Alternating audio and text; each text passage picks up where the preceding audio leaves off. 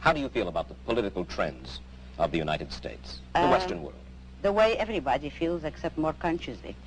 I feel that it is terrible, that you see destruction all around you, and that you are moving toward disaster until and unless all those welfare state conceptions have been reversed and rejected. It is precisely these trends which are bringing the world to disaster, because we are now moving towards complete collectivism or socialism, a system under which everybody is enslaved to everybody. And we are moving that way only because of our altruist morality. Yes, but you say everybody is enslaved to everybody. Yet this came about democratically, Ayn. Free people in a free country voted for this kind of government, wanted this kind of legislation. Do you object to the democratic process? I object to the idea that people have the right to vote on everything. The traditional American system was a system based on the idea that majority will prevailed only in public or political affairs, and that it was limited by inalienable individual rights. Therefore, I do not believe that a majority can vote a man's life or property or freedom away from him. Therefore, I do not believe that if a majority votes on any issue, that this makes the issue right. It doesn't. All right. Then how do we arrive at action? How should we arrive at action? By voluntary consent, voluntary cooperation of free men, unforced. And how do our leaders arrive, how do we arrive at our leadership? Who elects? Who appoints? The whole people elects. There is nothing wrong with the democratic process in politics.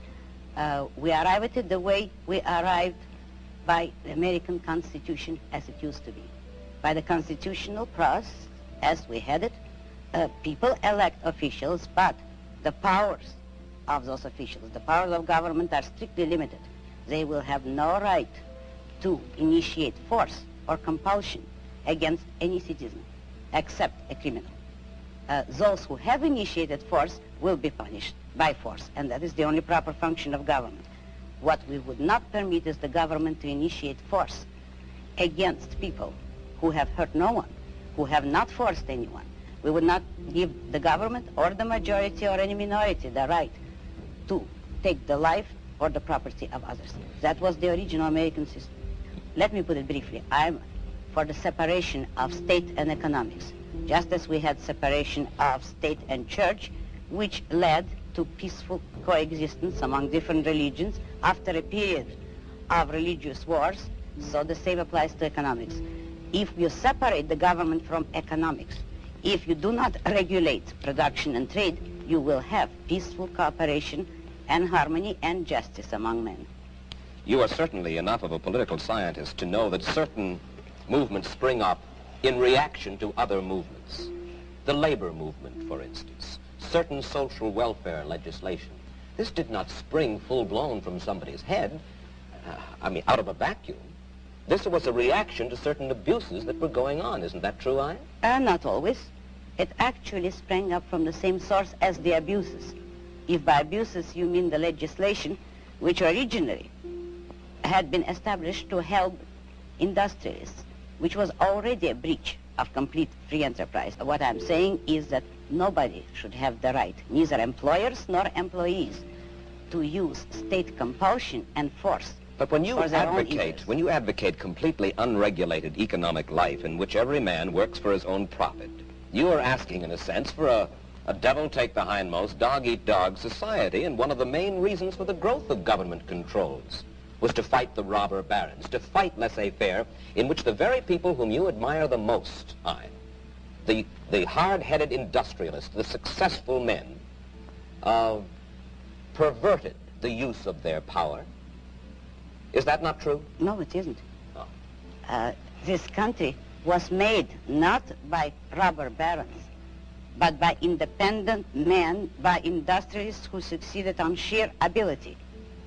And having, by ability, I mean without political force, help, or compulsion. But at the same time, there were men, industrialists, who did use government power as a club to help them against competitors. They were the original collectivists.